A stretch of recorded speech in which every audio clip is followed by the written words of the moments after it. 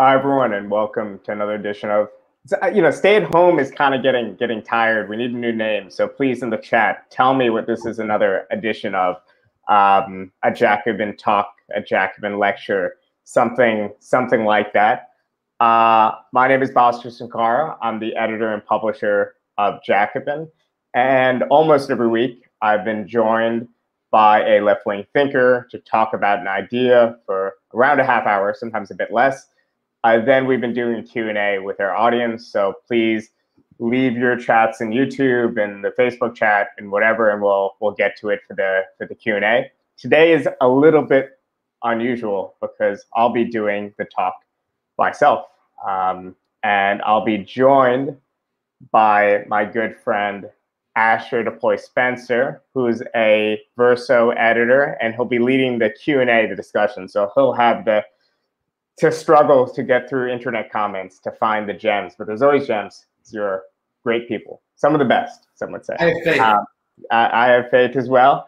But today I'll be talking about social democracy. I'll be doing this as a little bit more of a historical talk, because when I was outlining it, I'm like, this should really be 6 talks.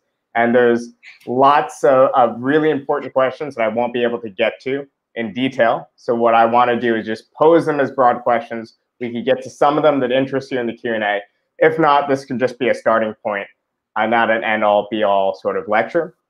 I also want to plug that on Friday, we're going to have a great roundtable on Podemos. We have a lot of great Jacobin contributors. We're a lot of great comrades from Spain who are staying up late at 6 p.m. Eastern on Friday to talk about Podemos. And we're back next week too, on Monday, on Wednesday, on Friday. We're going to be back to doing these every at least 2-3 times a week. And this week on Saturday, we do not have an edition of Weekends. Obviously, we're still just picking up the pieces, and we're still mourning our good friend Michael Brooks. But we will be continuing a broadcast of Weekends in the future. So stay tuned and please support the show starting next Saturday. So Asher, I guess Kale's going to have to awkwardly cut you back out of the screen. So I promise to be brief.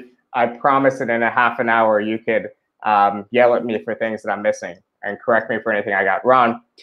But in the meantime, I guess I'll just start. And I actually want to start with a photo. And, Kale's going to dig up this photo, but it really, I think, is an important part of the history of socialism and the history of the workers' movement. I know it's not much to look at, but this is a photo from a 1907 Social Democratic Party of Germany Marxist theory school. It was instructed by Rosa Luxemburg. You could see her standing on the left. You could also see Wilhelm Pieck, who is seated to the right of Luxemburg, and Friedrich Ebert, who's on the 3rd row in the back, somewhere on the left-hand side of the right row. So Ebert, a social democrat, helmed the pre-war Weimar Republic. Pieck became the president of East Germany after World War II, the DDR. And Rosa Luxemburg, the great revolutionary, as you all know, was captured and executed after the failed Spartacist uprising in January 1919. Ebert, in many ways, is responsible for her death. And this photo, to me, is just a vital reminder that what we understand as 3 distinct traditions came out of the unified workers' movement of the 19th century and the early 20th century. The social democratic, the state socialist, and the revolutionary socialists all had their own complex histories afterwards, but they have this common ancestor. And what I want to do in my talk today is discuss social democracy as being an integral part of the socialist tradition that merits our time and attention, even if we're going to review it critically, even though we're critical of the tradition.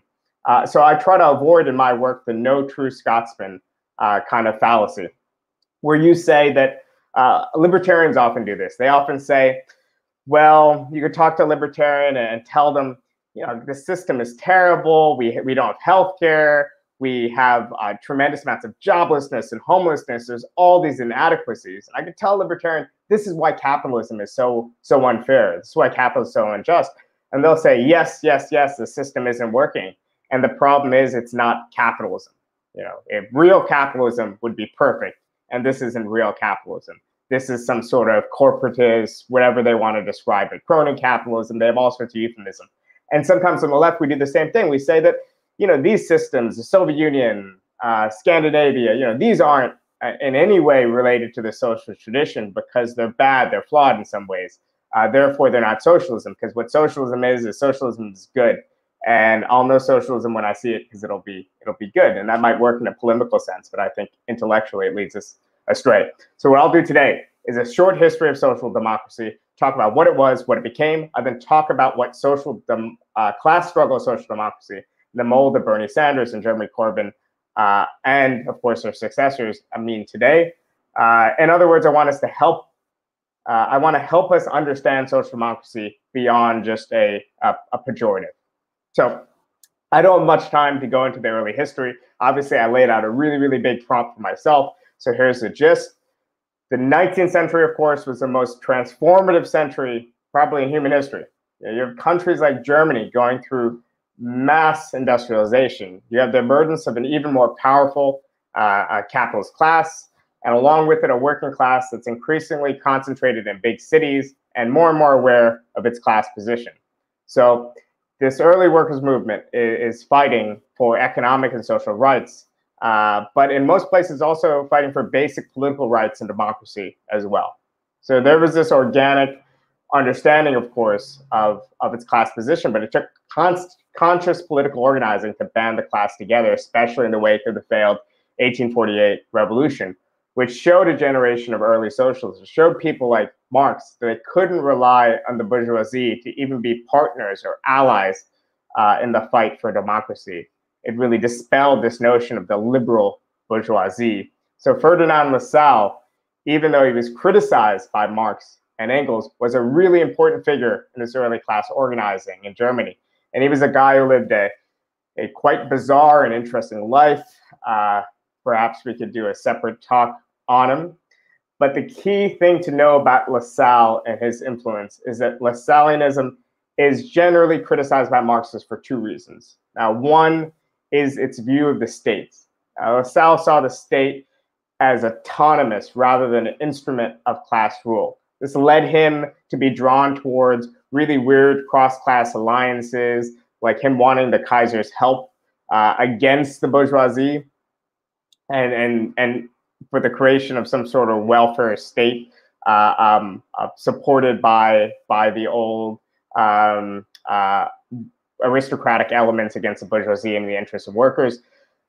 It also had a belief in an iron law of wages, which can't really get into, but the idea was that nothing could prevent wages from falling below subsistence levels. And this led Lassalle and later his disciples. It also led kind of the SLP in the Daniel de Leon days to downplay the possibility for trade union victories within capitalism. So in Germany, even when the Marxists and the Lassalleans got into the same organizations, Marx famously criticized their Gotha program for its Lassallean flavor. But these early attempts were about taking a class that existed objectively within capitalism, the working class, and connecting it to a set of political and social demands rooted in its class position that naturally had a subjective political program. So it took feats of adaptation. It took on sometimes really weird forms where a lot of the social base for these early parties were artisans, they were craftsmen, they weren't the traditional industrial proletariat, at least initially. Now, politics, in other words, created this workers' movement. It wasn't mandated to be by objective conditions, and neither were labor parties, as those of us living in the United States know so well, because we haven't even had a bad social democratic labor party to betray us. We are that stunted in our class organization and development in this country. So the Second International, a network of working class parties, was founded on the 100th anniversary of the storming the Bastille on July 14th, 1889. The most important early party of this formation, its lodestar, was the German Social Democratic Party.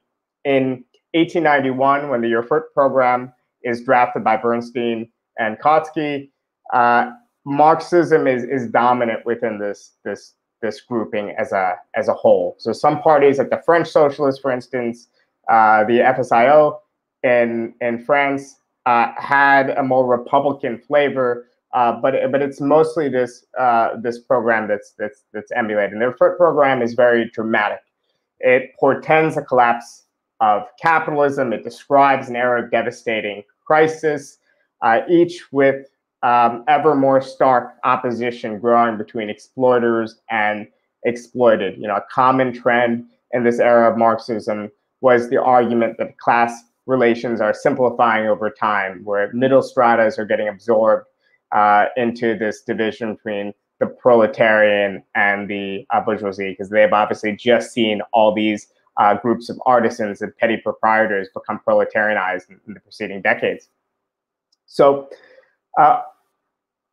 in the document, Bernstein and Kautsky write that the transformation that they sought amounted to an emancipation not only of the proletariat, but of the entire human race. So this is the classically Marxist ascribing of agency of the proletariat as a universal subject that would not just free itself through the creation of a worker state, through the socialization of private production, but free all others. And the program had a lot to say, not just about economic exploitation.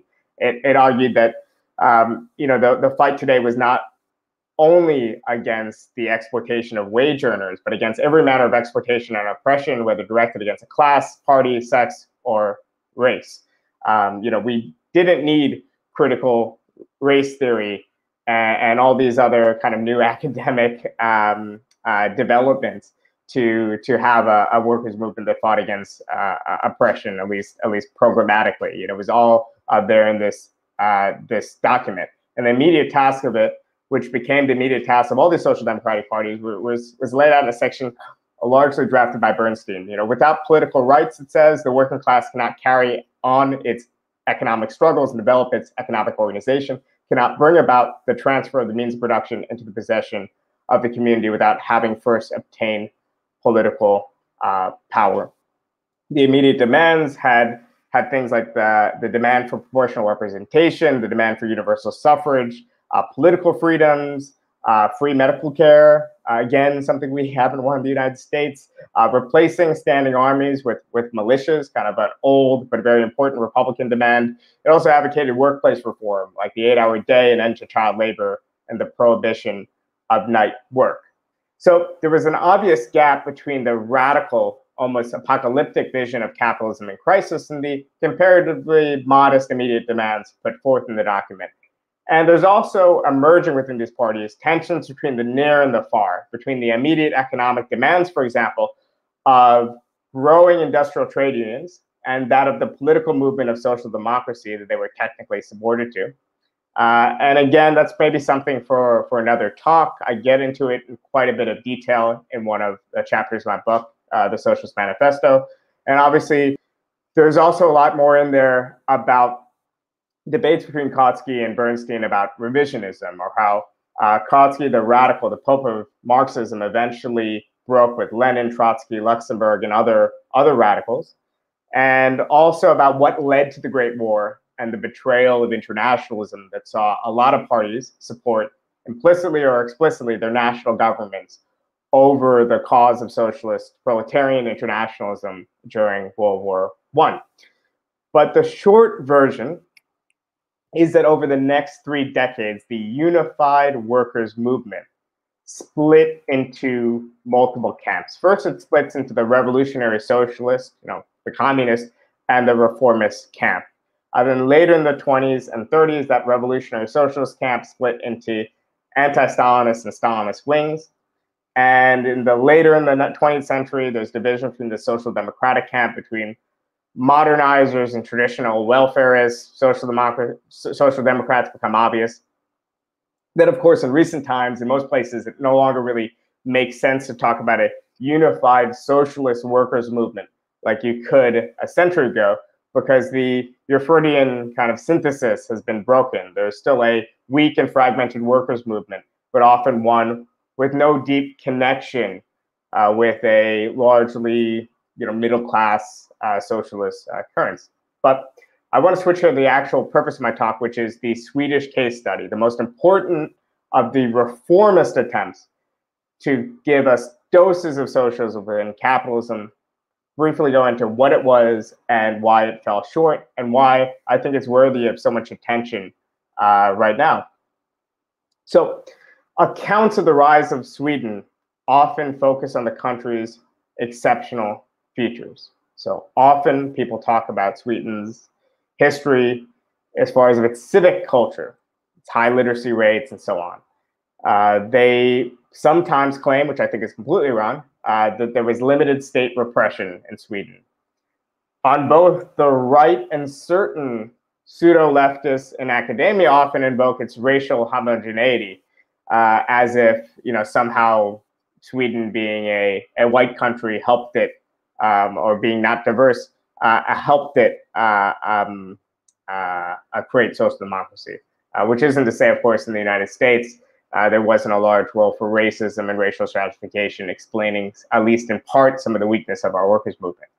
But on the whole, the countries left in Sweden faced similar challenges to its counterparts elsewhere. It just managed to find ways to overcome it.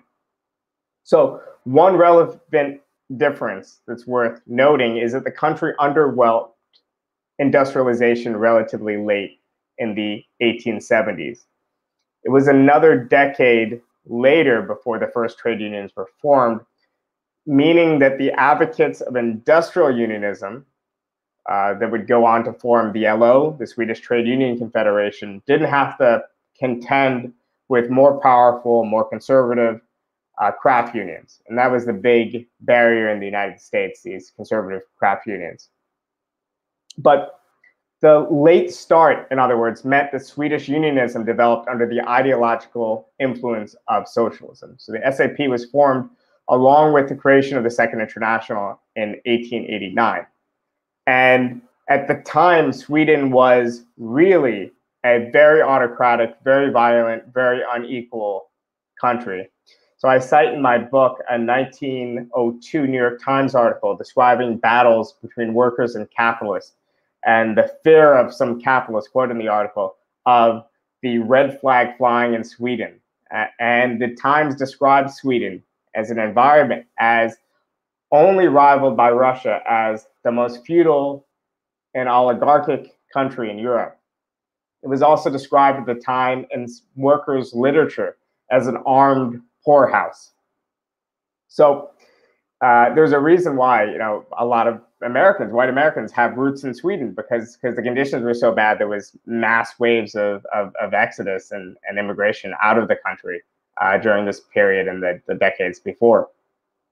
So in the immediate aftermath of the Russian Revolution, there's a environment going on where some social democrats are obviously joining communist splits, but most social democrats are not. So they're still Marxists. They still have a horizon of socialism. So for most of them, that meant a nationalized economy. That meant some sort of form of planning. They just thought that they could bring about the successor system within the more parliamentary framework of the capitalist republic. They didn't see the parliament, for instance, as a bourgeois creation. They saw it as a tool that could be wielded. So it wasn't necessarily the ends that was in question. It was more the means. But they soon found out that actually it was pretty damn hard to figure out how to create an alternative political economy. So what they ended up doing in the interwar period, socialists all across Europe, they at best found themselves in minority governments, more often than not just locked out of power or maybe in weak coalitions. And they formed commissions to study nationalization, because that's what socialists do. We are very good at forming commissions and study groups, not actually good at implementing plans sometimes. But in this case, they were grappling with how they could actually create some sort of viable alternative to capitalism. They were grappling with the fact that the barriers to going beyond capitalism aren't just political barriers, like the resistance of the capitalist class. The barriers are also technical. It's like, how do you create an economy that works? What's the political form that goes along with this alternative political economy? Because by then it was clear the Soviet Union was no real model by its own admission. It was just a semi-backward, largely rural country just hanging on by a thread in the 1920s, experimenting with its own reforms through the NAP and so on. So Kautsky, in one of these studies, one of his writings from the period, I think this was from 1924, said, the obvious, which is the creation of socialistic organizations is not so simple a process as we used to think. So in the 1930s, the Labor government under Ramsay MacDonald, a truly despicable figure, is probably the most extreme example of interwar futility. They basically refuse to do anything. They're just in power saying, we could neither reform capitalism nor go beyond it. And we're really just going to stick to the most extreme forms of fiscal bourgeois orthodoxy. A lot of the more creative thinking around the economy came from Keynes. It came from the liberal tradition, not from at least the main line of the Labour Party. In Sweden, socialists really aren't in power in any serious way until 1932. They had a brief spell in coalition government with liberal forces before then, but in general, they're an extra parliamentary force in the first couple of decades of the 20th century. They won suffrage, they're winning political democracy. Now it's time for them to actually win some social and economic democracy. But again, even when social democracy split in Sweden in 1917, it's really splitting over a disagreement over how to get to socialism. It was over means, not ends. Whether they were going to adopt the Comintern's program, like the Norwegian Labour Party, for instance, actually applied for the Communist International, but was eventually rejected because they wouldn't adopt kind of the more stringent requirements of a communist party set out by that document. But the Swedish Social Democrats are backed up by mass rallies, by protests, by strikes. There's even a quasi-revolutionary moment in Sweden in 1917. But the 1930s government of Sweden is when social democratic history in Sweden starts to get really important, and when Sweden becomes the leading case study of social democracy in the whole world. Because unlike the British Labour government at the time, the Swedes are able to combine welfarist policies with effective crisis management. So it's a common mistake to call what they were doing in the 30s Keynesian, even though it resembles it in some ways. In fact, the economist John Kenneth Galbraith had this line in one of his books saying that what was said and done in Stockholm in the 1930s predated Keynes. And he says, quote, in a terminologically exact world, the modern references would not be the Keynesian revolution, but the Swedish revolution. So in 1931, before they're in power, there's almost 20% unemployment in the country. By 1941, that unemployment rate is just 6.8%. That's a bigger success story than the New Deal. It's a bigger success story than any contemporary example in that period of the left, center, or right. Taxes were doubled. Important social programs were starting to stimulate employment. They developed the beginnings of an egalitarian housing policy that within a few decades led to really ambitious housing policies that saw 1 million homes being constructed in a country of just around, 8-9 million people. People were protected in old age. There were attempts to limit the working day and provide vacations, just like in France with the Socialist parties and Socialist government in power, the Popular Front government in 1936, Leon Blum's government. These vacation policies were the first time that working people actually had a vacation, had time off. It was really transformational in a cultural sense. But in the 1930s, when you're talking about social democracy in Sweden, you're really just talking about progressive crisis management, plus the beginnings of egalitarian social reform. The rhetoric around what was being done in Sweden was actually quite corporatist as opposed to revolutionary. There was lots of talk about creating a people's home under working class leadership that was resolve paralyzing class antagonism and so on. I don't have it with me, but I do know there's some very favorable FDR quotes about what he thought was going on in Sweden and so on. But it is very much a program that's being led by the working class. So even the 1938 Basic Agreement, which created centralized bargaining between the LO Trade Union Confederation and the SAF, the Employers Federation, and also it inaugurated about a 30-year stretch of industrial peace by the SAF agreeing to this bargaining scheme and the LO accepting management's right to manage, is one way to put it. These are all class compromises that are forced by the power of the workers' movement and its ability to harass employers until they got what they want. So it's a little bit different than just a class compromise that comes out of weakness. It's a little bit different when you're sitting down at a bargaining table, but you've come with guns. It's not quite the type of corporatism that I think people on the right, contemporaries who were lauding Swedish social democracy in the 1930s saw, because they often compared it to the corporatism of the New Deal and so on. I think this was something that even at the time was more militant. But after the 40s, there's more and more debates about the planned economy, about nationalization and a greater role for the state. This is in a context when elites are discredited across Europe and the workers' movement is emboldened. And also Sweden obviously stayed out of the war, collaborated a bit in terms of its arms production with the rival powers, but doesn't have the same rebuilding to do that these other countries do. But this is the wider environment.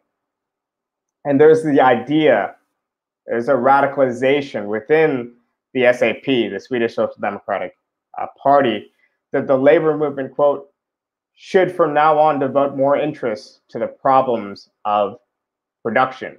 With only distributive reforms, we will not go so far. So those are words that would ring very true throughout the whole length of the Swedish Social Democratic experience. At the very least, the SAP, Swedish Social Democratic Party, didn't just want to redistribute. They wanted to shape industrial policy. In the early 1950s, an actual means to do this, short of total nationalization, is found. Now, at this time, by the way, it's worth noting the Social Democrats are winning election after election.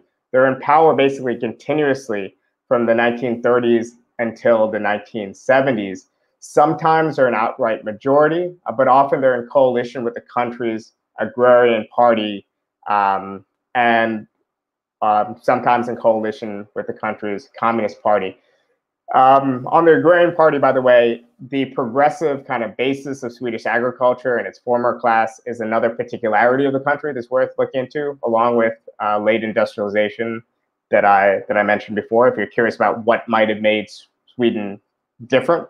But for the sake of my emphasis, I think it's more important to think about how Sweden encountered actually a condition that was quite similar to the workers' movement elsewhere. They were just able to, through political organizing, overcome a lot of the barriers better than their counterparts elsewhere. So in 1951, the Wren-Meidner plan was created by two LO economists, Wren and Meidner. They were tasked with creating a model that could sustain growth as well as full employment, and also that maintained a relatively equal income distribution, all at the same time as keeping inflation low. So it's a tall order. In typical macroeconomic policy at the time, you would think that a lot of those things would be in really strong tension. So they knew they had to shape industrial policy and influence economic expansion. But regular capitalist development was not going to do all those things. Even if you were just going to let capitalism develop and then just like tax the shit out of it once it developed, wasn't going to check all those boxes. At the very least, it was going to get the growth part right, but none of the rest.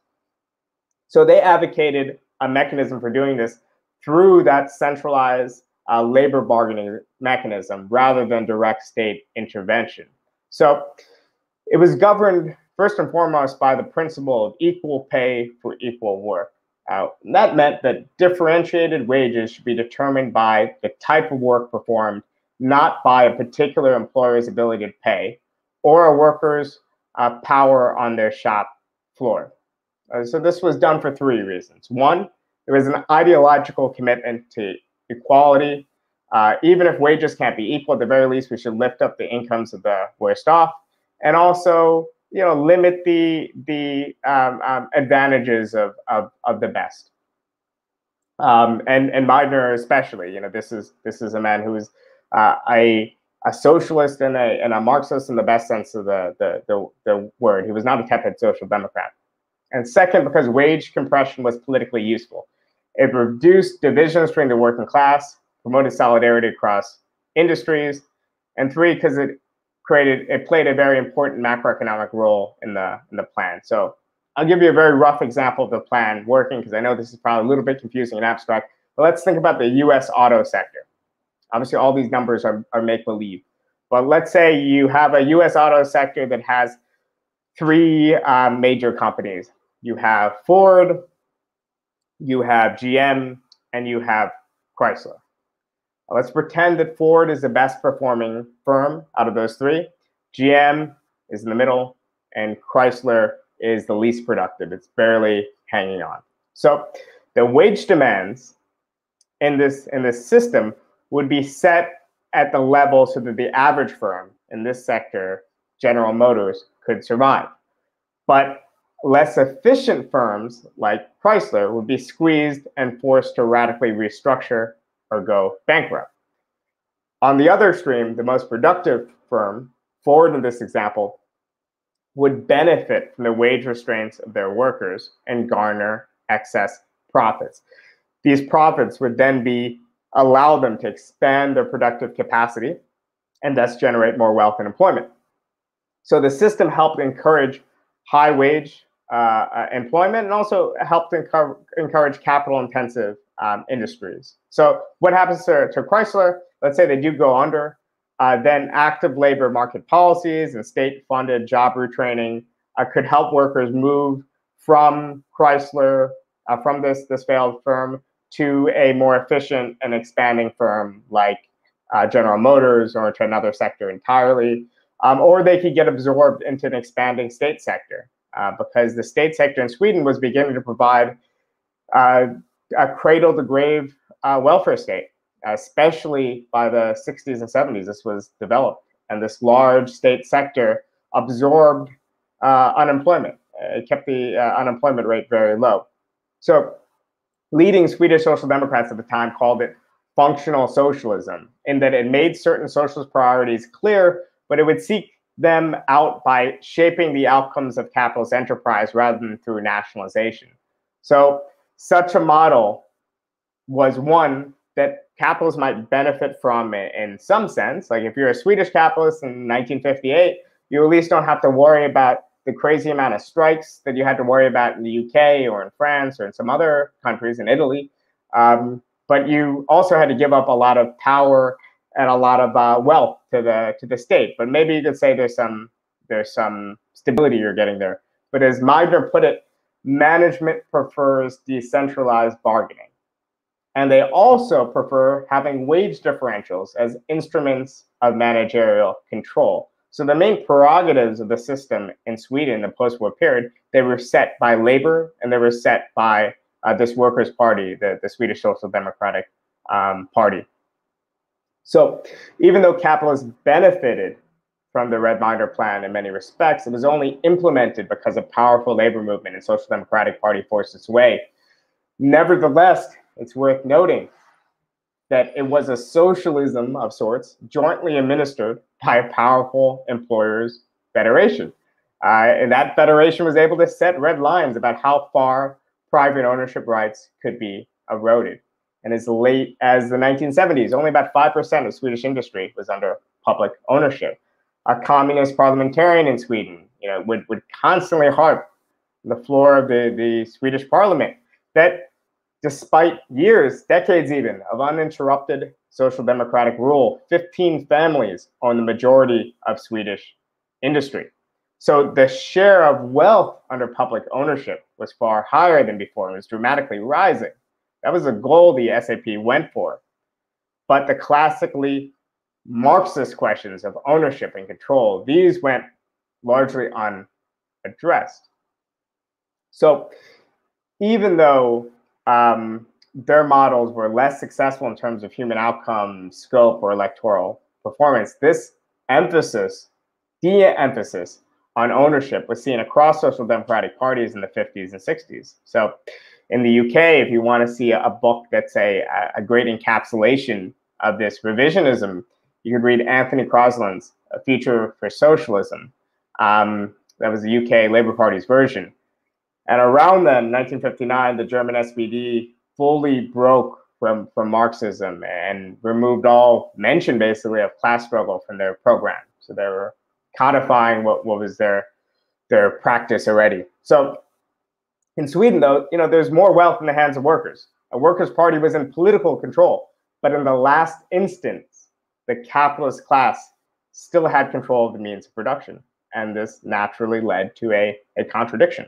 So there's a lot that can be said about Sweden in the 1960s when things start to get interesting in the country, especially starting at the end of the decade with Olof Palme's tenure in power as prime minister, his internationalism, his solidarity with the third world, his emphasis on women's liberation, really just set him apart. He also, by the way, had a really, really interesting life. He was politicized in part from seeing racism and inequality in the United States when he was a student here, a young man in the 1940s. And by seeing the UAW and the US union movement in action, he kind of became a social democrat on the basis of American social democracy, our weak and anemic American left, which is a really, really bizarre turn of events.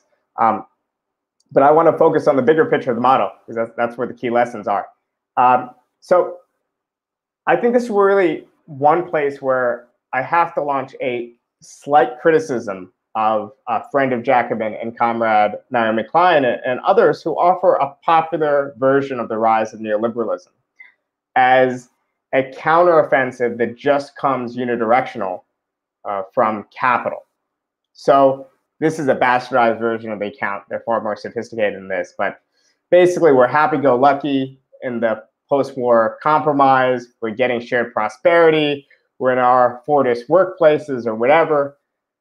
Then, Milton Friedman and the Chicago School and greedy capitalists rebel, and they break the model. And also, along with the story is the idea we could just go back to that old model. Actually, in Sweden, what's interesting is that I would argue that it's the workers who rebel against the class compromise first. They rebel against the compromise represented by the 1938 Basic Agreement I mentioned earlier, which explicitly had workers respect management's right to manage, while management had to abide by the decisions of centralized bargaining and yield a lot of its share of national wealth to workers. So starting around 1967, there's a long wave of industrial discontent that exists in some form for around a decade. Workers are starting to demand not just better wages, not just better conditions, but they're starting to demand more industrial democracy too.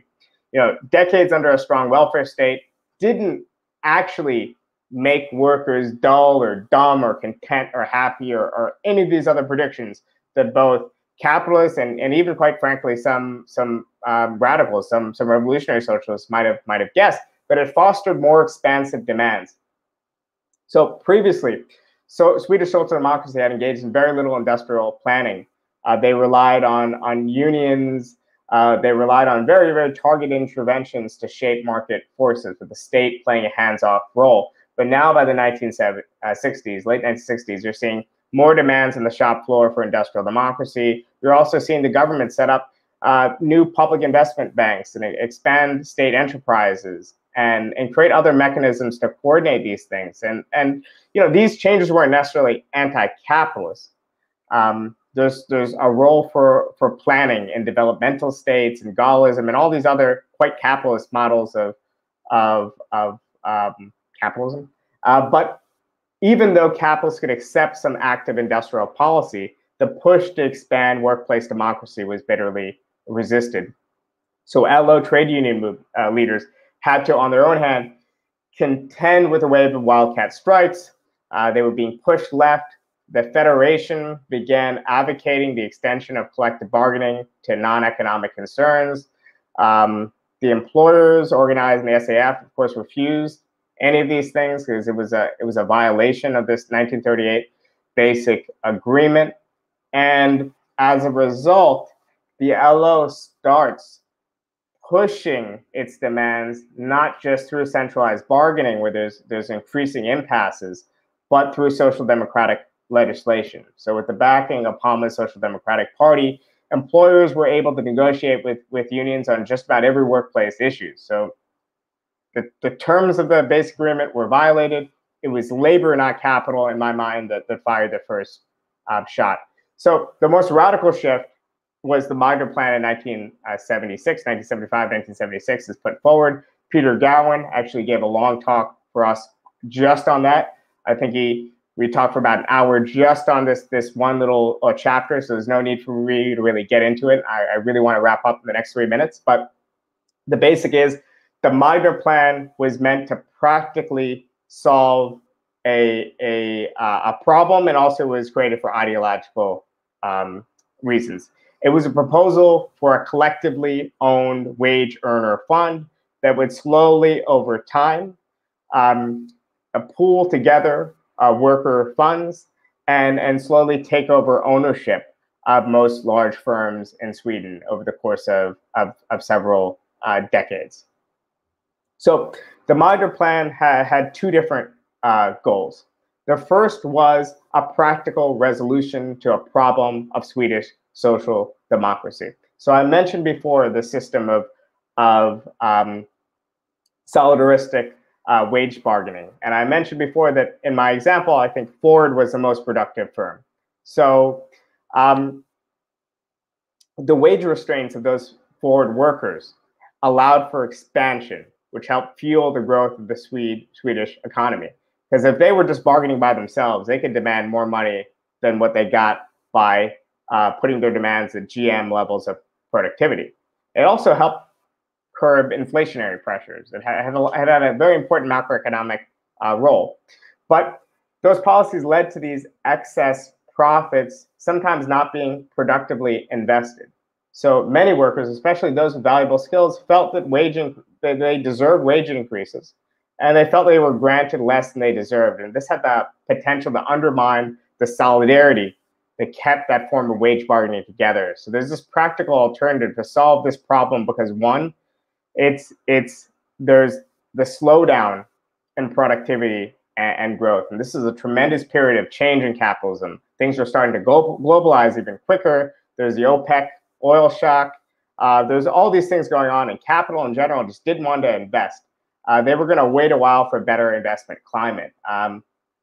So this was labor's attempt to take back some of the wealth they were creating and put it to use, and to keep the existing red miner model going in a more radical form. So it was either you got to take one step forward towards a more radical socialism, or you're going to end up taking 2 steps backward. And Meagher said it himself in 1975 interview when he was introducing the plan. He said that, quote, "We cannot fundamentally change society without changing its ownership structure."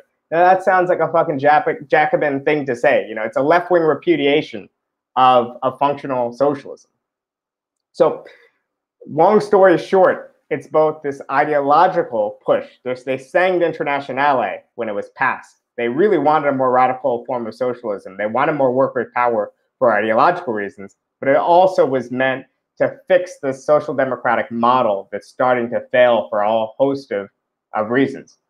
In the end, the plan wasn't enacted. There's tremendous resistance by the Employers' Federation. There's mass protests. At the time, the largest mass protests in Swedish history were launched against this plan. The SAP in the end waters it down. Palme loses the election in 1976. Not really over this issue, but it was a factor. But in other words, this left-wing path of social democracy was not pursued. And the old center way of social democracy was no longer viable in the 1970s. And I think we saw that proved by the failures of social democracy in France and Greece in the 1980s.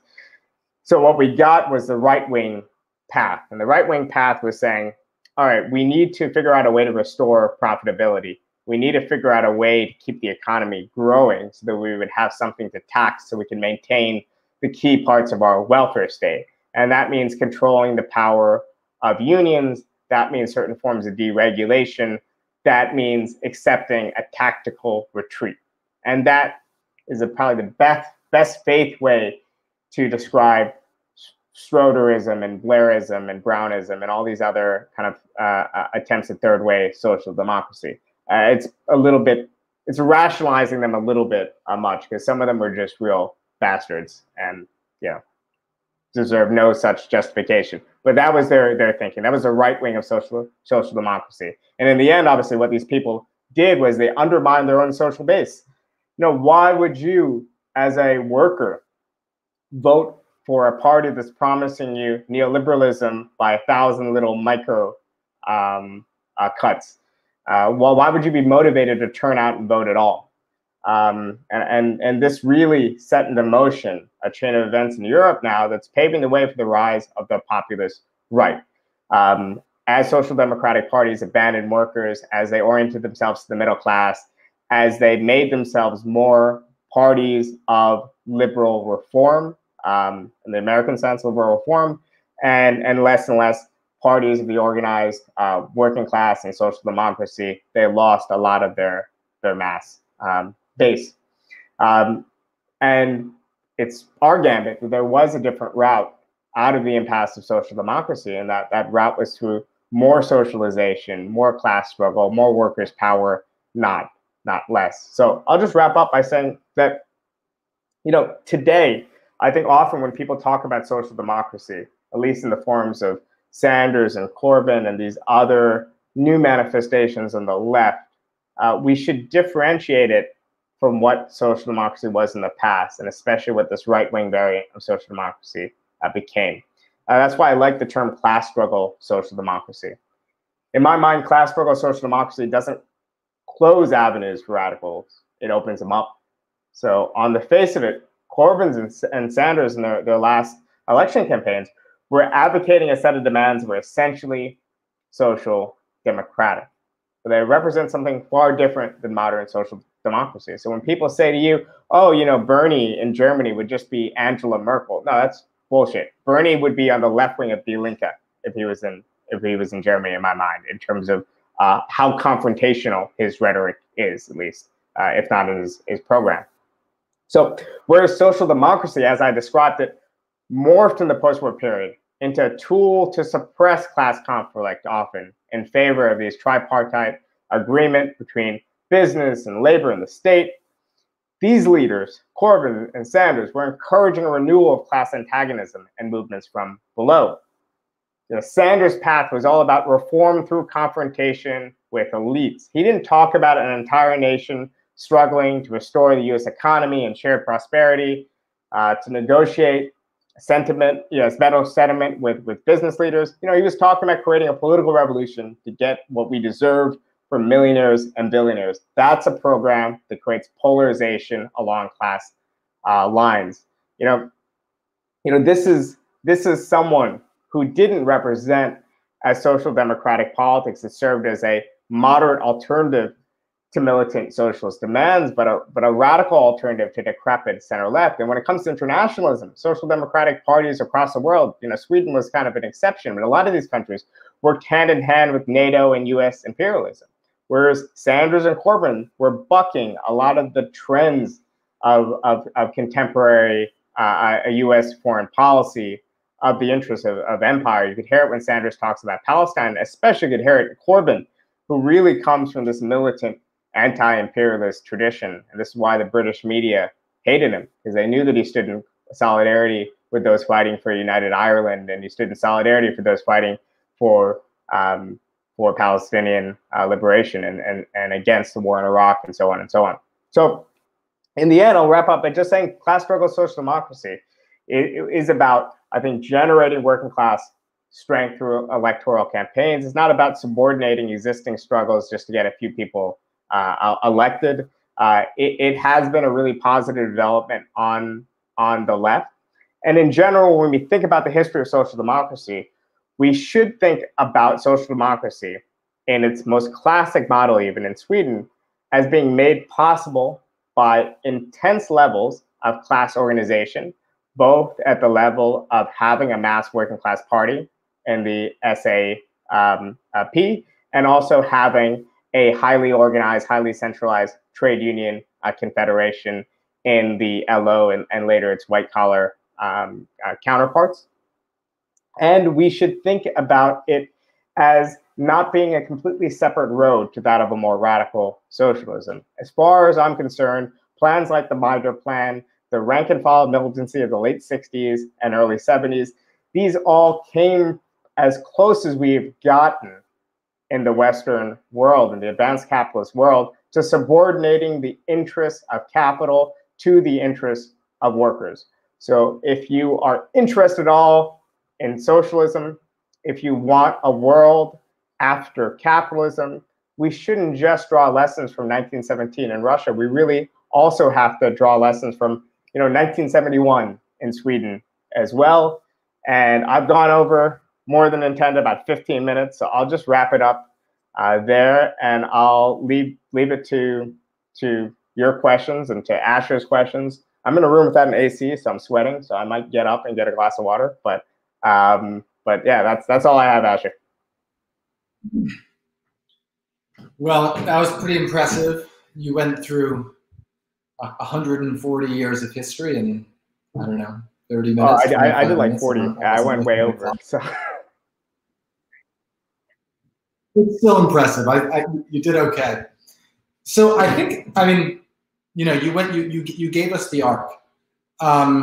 There's, I think on a more abstract level, you told a story, certainly in the post-war part of your discussion, of a sort of a shift from more active and conflictual modes of confrontation to the building of institutions, collaboration. You said tripartite negotiations between the state, capitalists, and labor. And these were things that labor movements and labor parties chose to do because it allowed them to actually win and defend gains and to provide stability. And this was, the transformation of their societies were predicated on one level or another on a sort of social peace, or at least the possibility of one, even if that threat was always there.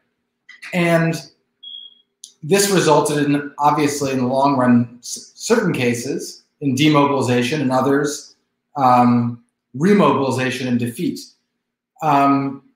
We now live in a world that, and I'm just focusing not on the macroeconomic and sort of major institutional differences, but the political differences. We now live in a world that is characterized by an incredible absence of organized working class power. So I'm curious, when you think of, when you give this arc of social democracy and it ends with this sort of this resurgent form, which is a class struggle social democracy, making many of the same demands, but with a reorientation towards conflict. Where do we derive I think that's a great question. You're getting at a major contradiction I wasn't even able to address, which is that, fundamentally, a party like the Social Democratic Party in Sweden has to maintain a parliamentary majority, right? So they have to maintain a parliamentary majority, and the majority of the population, at least, was not the old organized working class within the SAP. So they had to maintain the support of the middle class. They had to engage in all sorts of horse trading and other things there. Same thing with trade unions, right? Trade unions are inherently, obviously progressive in the sense that they're fighting against the interests of the boss, but they're reliant on having profitable capitalist firms in order to survive. They're reliant on making sure their wage demands are in check. A trade union that refuses to make compromises with capitalist interests is not serving the interests of their members, at least in the short and medium term, very well. The same is true of a social democratic party. When you're administrating the bourgeois state, you're reliant on profits from profitable corporations that you could tax and redistribute. And I think this is where we need to add a new layer to our criticism of social democracy, the political layer. And we should question whether the existing vehicles, like the SAP, were potential vehicles of a more radical socialism. So we should be thinking about what kind of party formation do we need? Is it all just completely voluntaristic? Like, in other words, if the SAP had an organized left wing that was able to win control of the party, and that was combined with this rank and file activity that was going on in the LO, then maybe you have the chance for something else. But this is the subjective, the political dimension that's really important. So we should both study the left wing of social democracy, study the Meidner plan, study Sweden, and also read Rosa Luxemburg. And I don't really see a contradiction there. You know what I mean? Does that answer your question, or am I kind of missing some key points? No, I think you did answer the question. I mean, I think the context of my question was sort of focused on a less distant horizon, perhaps a less meaningful transformation, and more sort of, I was thinking about,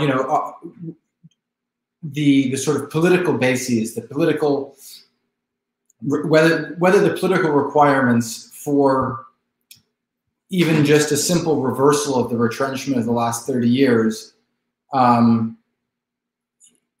we're here. I mean, whether we have this sort of the institutional power, the class power to even win like the simple social democratic demands of a Corbyn or a Bernie. And I was actually actively sort of putting on the side the meaningful macroeconomic geopolitical differences between today and what we consider. Yeah, I mean, I don't think you could build social democracy in the same way. And also, I think we have to be open to maybe populist shortcuts, especially in a country like the United States. So in other words, I really do believe that one of our primary tasks, in addition to the slow work of building in civil society and so on, needs to be getting state power as soon as possible. That's, I mean, with Bernie Sanders gone, it's a very fleeting thing.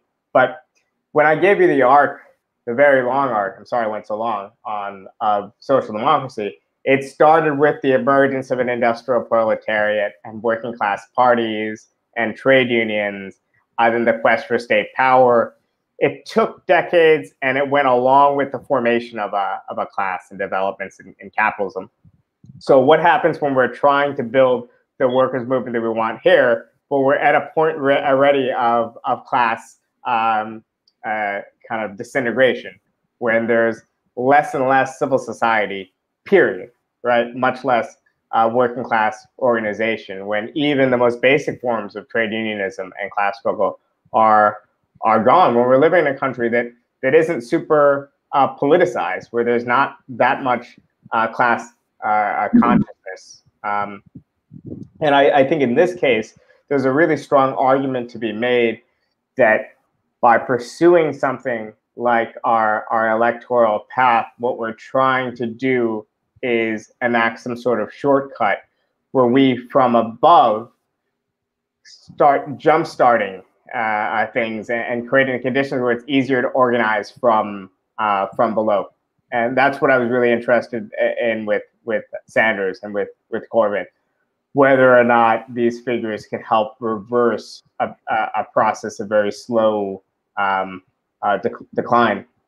And obviously, we need to combine those attempts to seek shortcuts with our slow and steady work of class organization, of building an independent profile for socialism and rebuilding the trade union movement, and also even just winning some basic things like Medicare for all that tell people that politics can in fact make their lives better. Because right now, I mean, it's beautiful that all these Americans have been on the street protesting in the past couple of years for causes from racial justice to supporting Bernie Sanders to fighting against oppression of all types. Because actually we haven't got a lot of wins. There's been no really active and clear proof that this stuff matters. That's why I think winning some immediate demands might help. But anyway, should we get to some of these questions in the chat? Yeah. You got any more? So I think I'll just start, I guess, where they're most related to what we're already talking about. There were a few questions around how to deal with things like runs on your currency, capital flight, and the like when you're fighting for reforms. And then I think, not altogether unrelated to that, there were several questions on the transformative potential of a Green New Deal. I think those actually, both those sort of dovetail pretty well. Things you already talked about in your yeah. Well, I think one useful thing when you think about the Green New Deal to this like class struggle, social democratic frame, I actually think one thing works really well, which is that certain sectors of capitalism really benefited more than others from the Swedish social democratic model. But the Swedish social democratic model wasn't created by getting together a bunch of capitalists in more capital intensive industries or whatever else might benefit more from this model and saying, hey, you're on the team with the workers movement now to push these reforms, will you join us? It was kind of an unintended side effect that certain sectors of capital were better able to cope with the new demands and the new system, and some even thrived in that environment. And I draw that connection with the Green New Deal because you can't have an environmental movement, you can't have a green movement that gets down and sits down with green capitalists and sits down with certain sectors of capital and says, you're in this together with us and we're going to work together to make the world a better place. You really can, in fact, push these demands with class independence, with the idea that we're going to pursue policies of carrots and sticks and create some sort of industrial policy in this country that has an environmental component, aim of both creating jobs and reducing emissions. And yeah, certain capitalists are going to make a shitload of money off of it because unfortunately we're still stuck within this capitalist political economy. It's different than from the very beginning, getting Elon Musk or any of these other guys at the table with you. And I think that's a distinction maybe that I would draw between the immediate social democratic demands of a socialist movement versus modern contemporary social democracy. If that distinction, does that distinction make sense to you, Asher? That makes a lot of sense to me. It sort of makes you want to circle back, though, to the sort of the Bernie is get out of jail free card and the potential populist route to get us out of our sort of weak institutional power problem.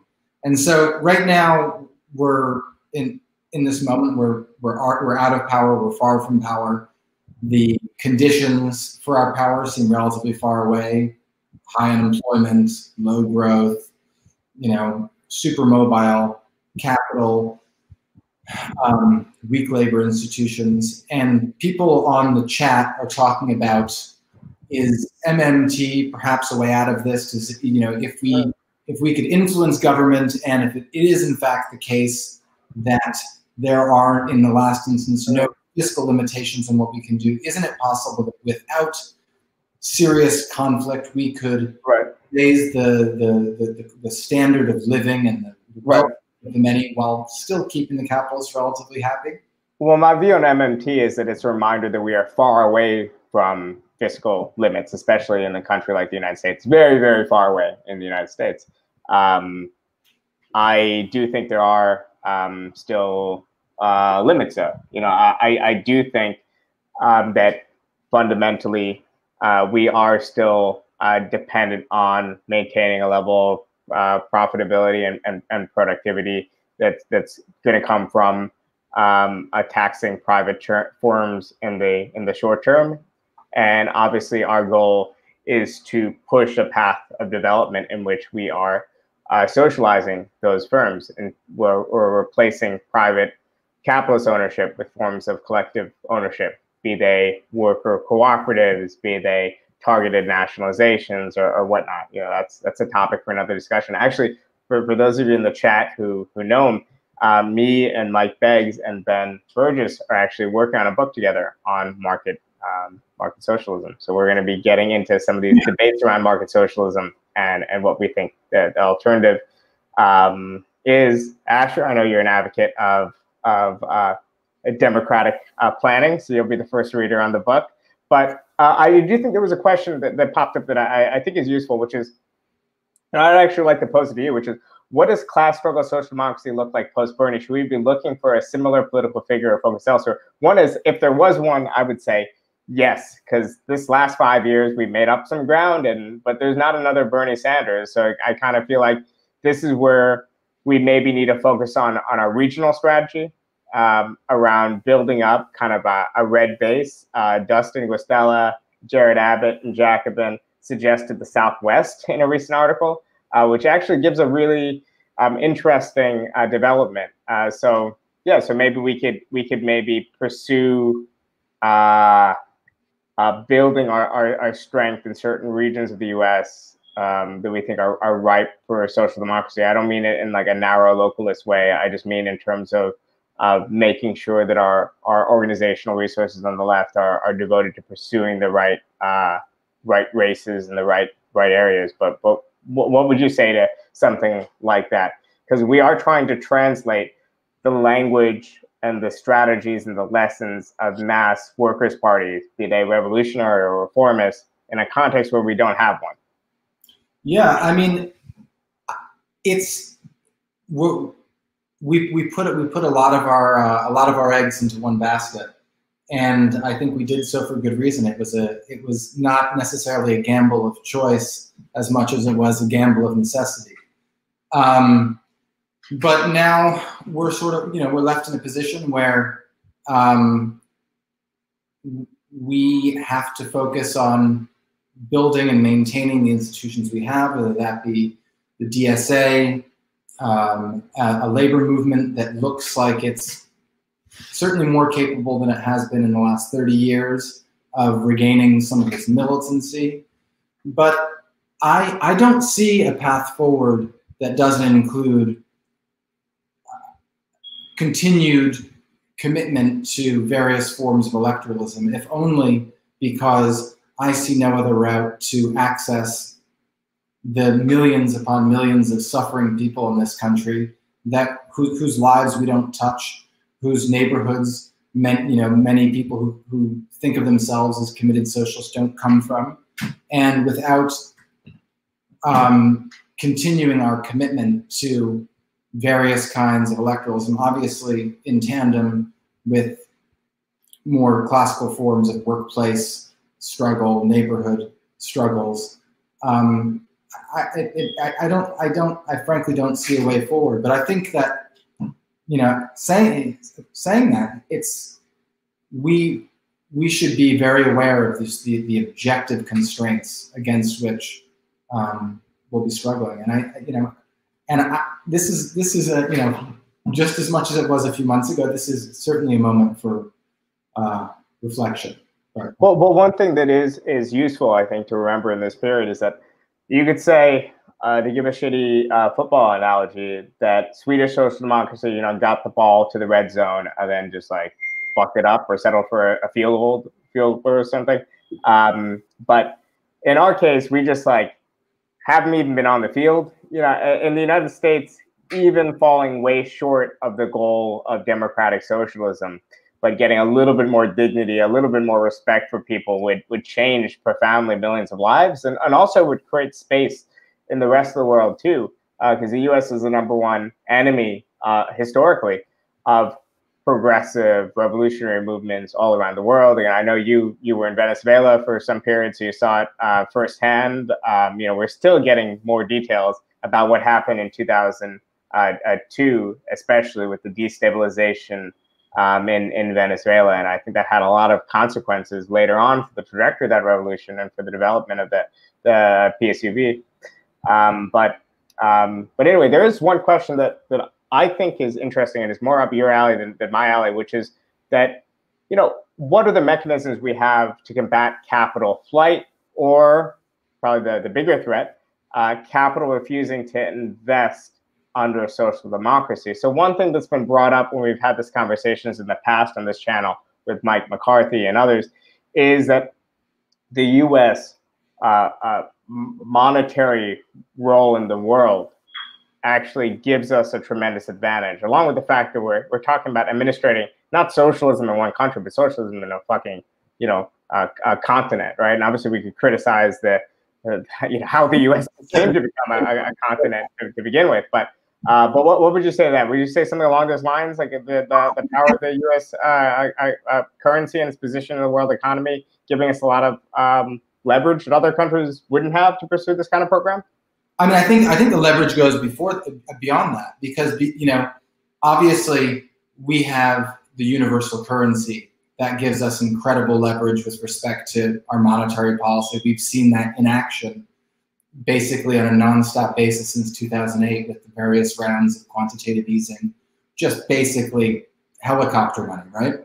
But I think beyond that, the U.S. is also unique in just the sheer size and diversity of its economy, and the extent to which it's driven by internal factors.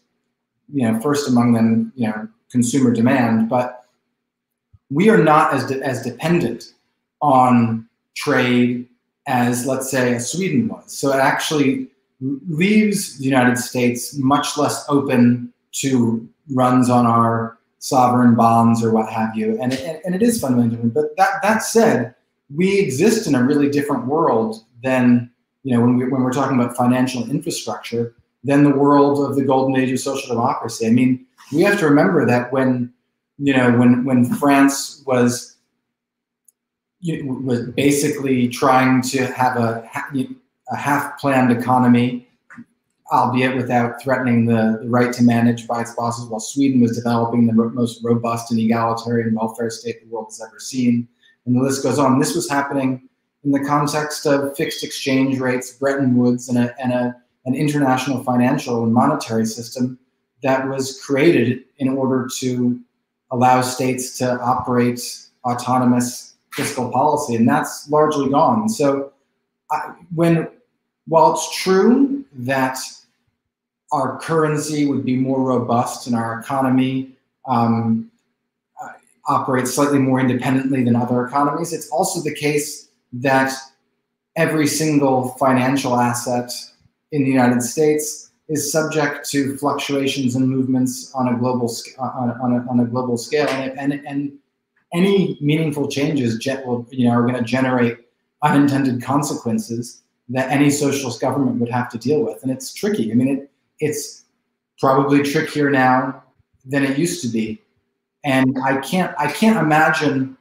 I can imagine a world where we can provide more universal goods and increase the welfare and well-being of millions of American citizens without it generating some kind of crisis of capital flight or something of the like. But when it comes to the sorts of reforms that you were advocating for, like that actually challenge the right to manage of owners or their ownership prerogatives, I can't see that not generate Right. Well, I think this is why we need to think about skipping steps. In other words, we can't wait a few decades until we can start asking the ownership and distributional questions. I think we need to foreground them much sooner.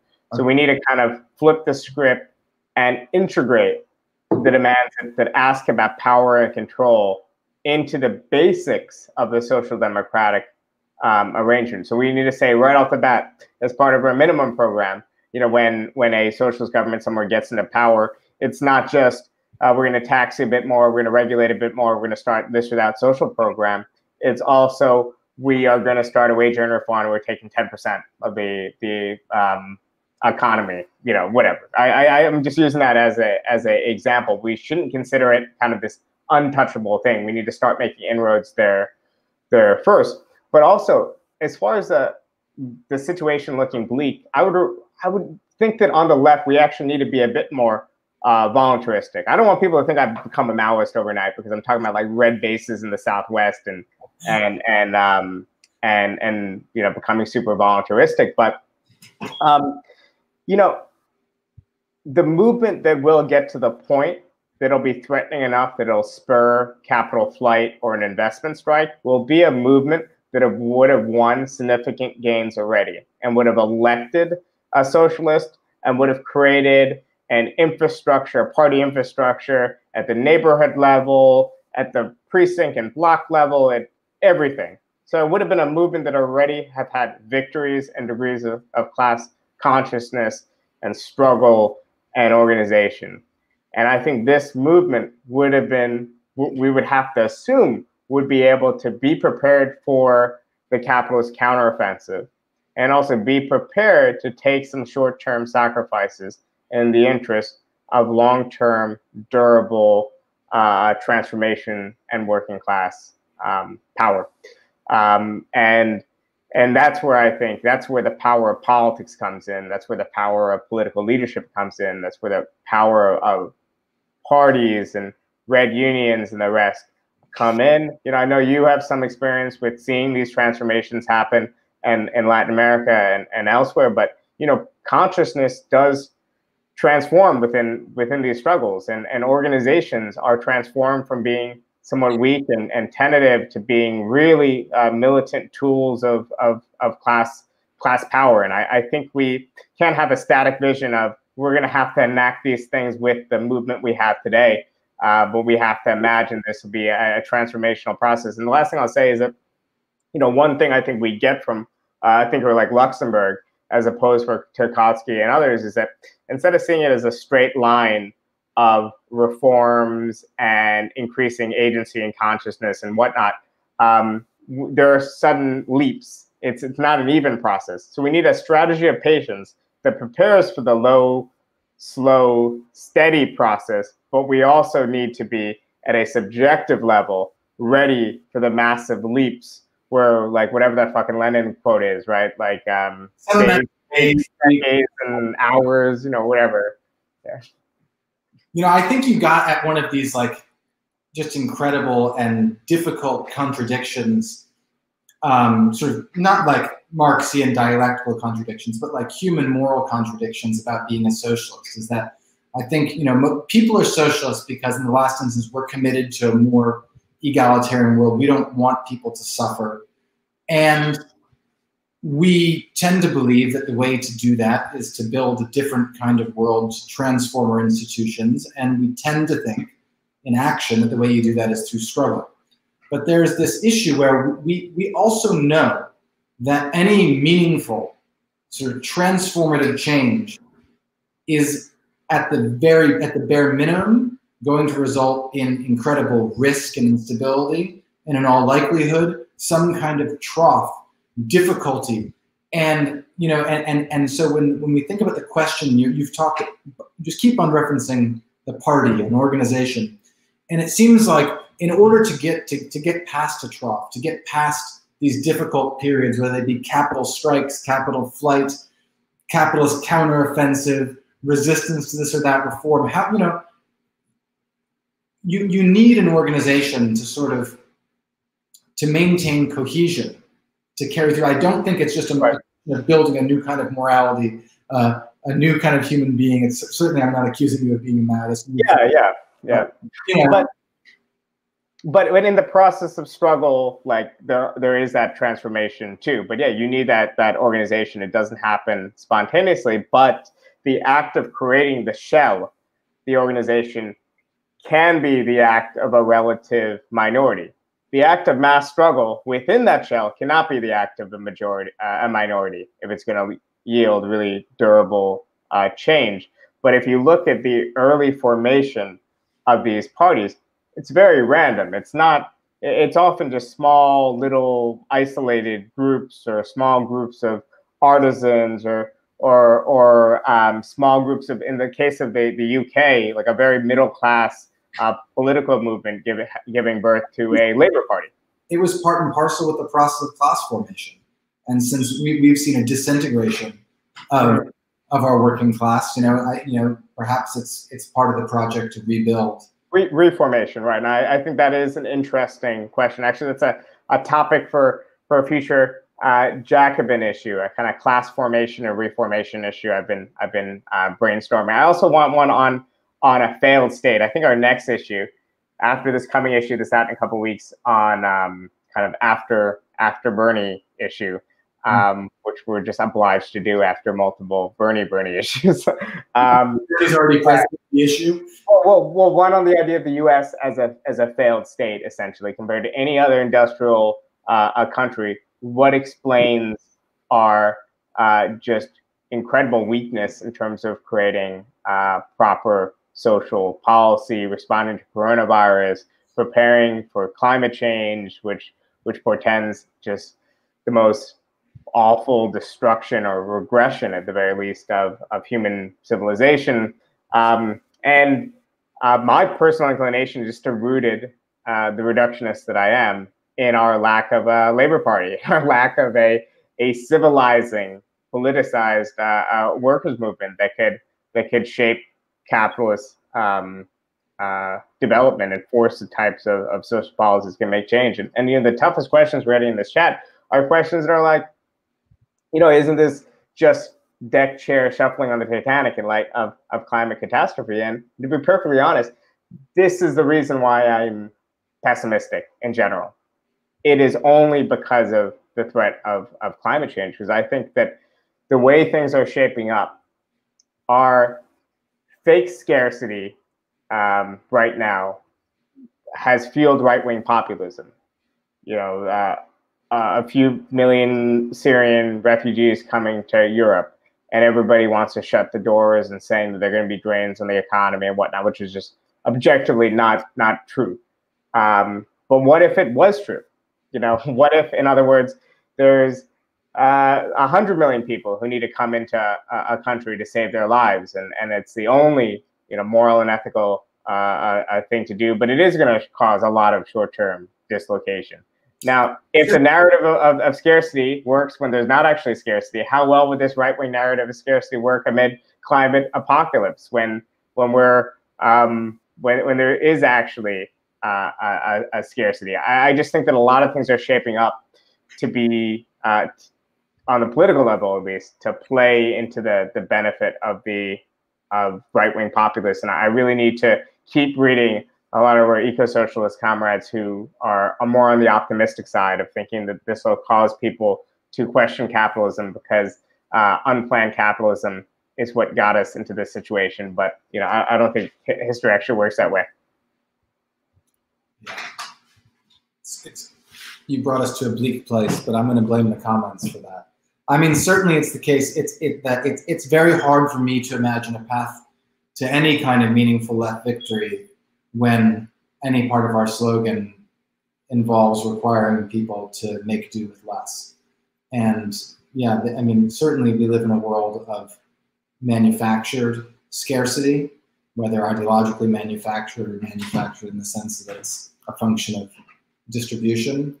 And it is very hard to imagine a liberatory future with the sorts of scarcity that some more apocalyptic comrades might predict. Yeah, but that's why we need, I mean, if we actually had green grid and, I don't want to get into the nuclear power debate, but if we had like sources of energy that were, be renewable, whatever it was, if we can, in other words, have growth and still have a massive reduction in emissions. And obviously we could then make a decision to prioritize growth in the global south and elsewhere. I'm hot now. I spent a summer in Delhi.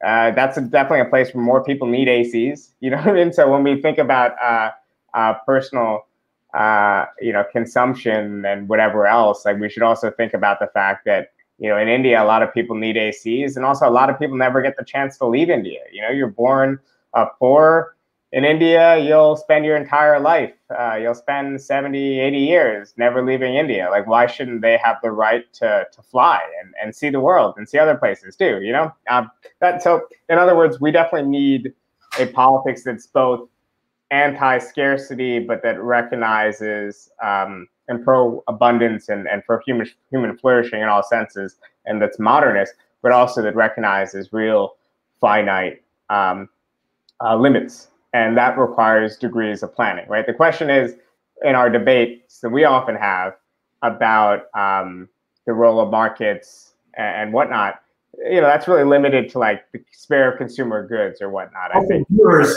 I'm for commanding heights. Open markets. Don't let him. I'm not like a central planner here. Don't let him.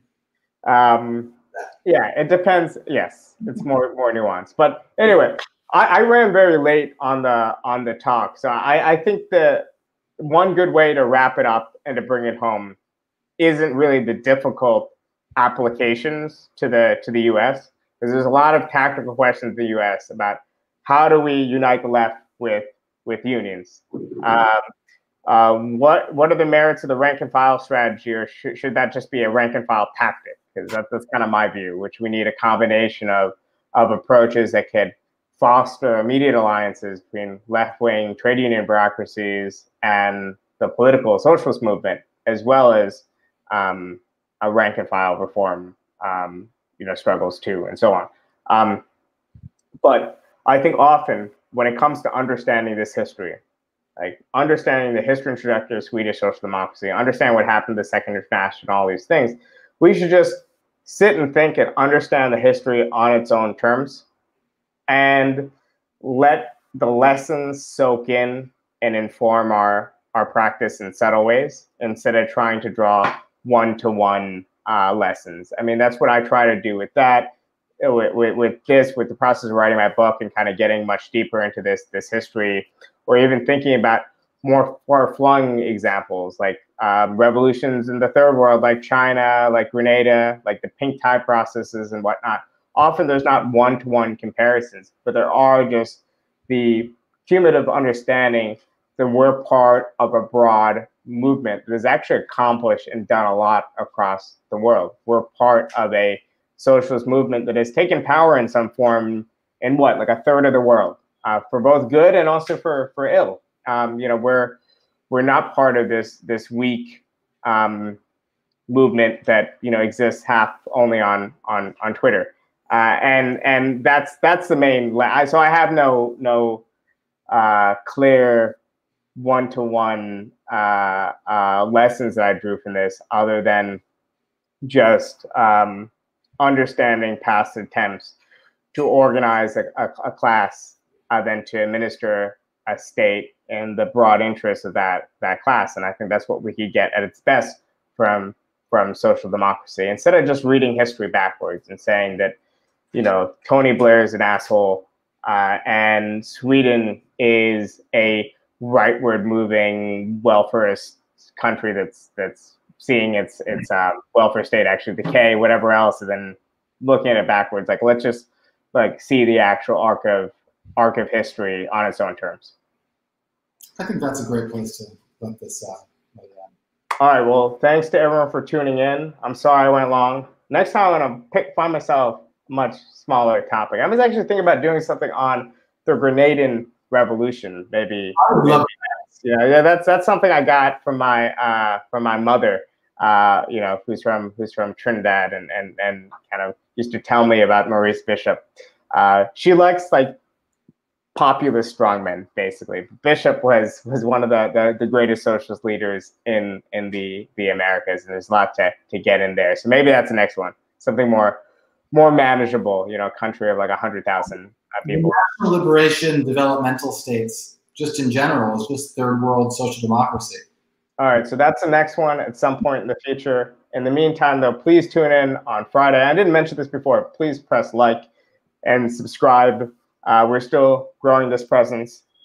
3 months ago, we had 3,000 subscribers. Now we have 36, something like that. So we are in fact growing, but only with your help.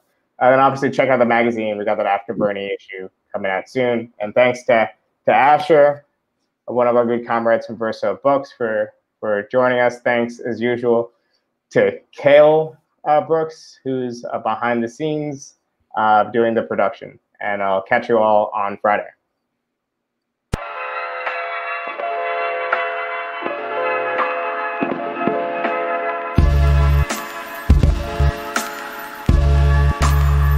Thank